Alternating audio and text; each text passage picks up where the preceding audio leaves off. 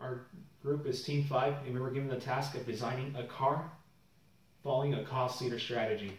And for the name, we decided to go with Clazer because it sounds pretty cool, and because it's associated, or at least I associate it with a Blazer, and most people think the Blazers being something pretty nice and fashionable.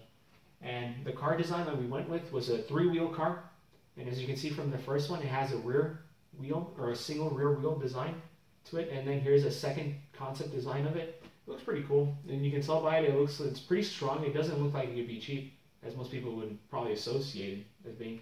And then so for some of the designs, we decided to give it a retractable sail.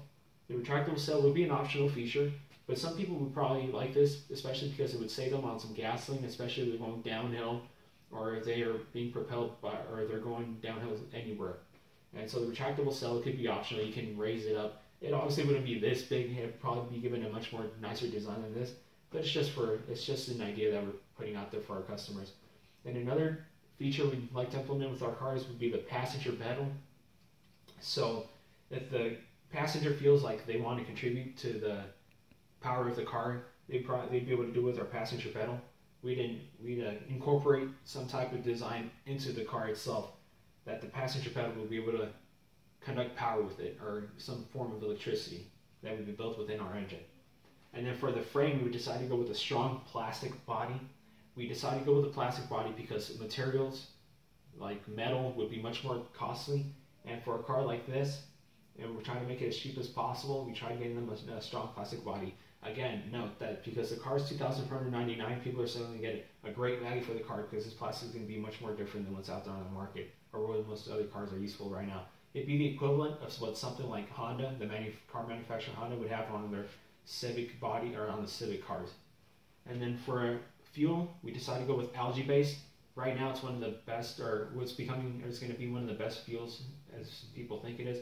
It leaves no carbon footprint, and it's pretty abundant. You can create a lot of it if you wanted to by extracting the oil from algae. And then for our engine, we decided to go for a engine that sits in the front of the car and not in the back, so that way they can be given some trunk space. The engine will be placed on the front of the vehicle, such as it's shown here. And we decided again to probably incorporate some form of electricity, but we're not too sure of it yet, within the engine itself. And then our price for $2,499 was decided upon the fact that some of the cars are out there right now used go for at least $3,000 or $3,500, but these are Fiat cars, or the car manufacturer Fiat themselves. But we decided to go for a $2,499 price because we're offering people the best price. We're offering them the best car at that price, and they'll also be getting a little bit extra based on the features we're giving them. And so that concludes our presentation.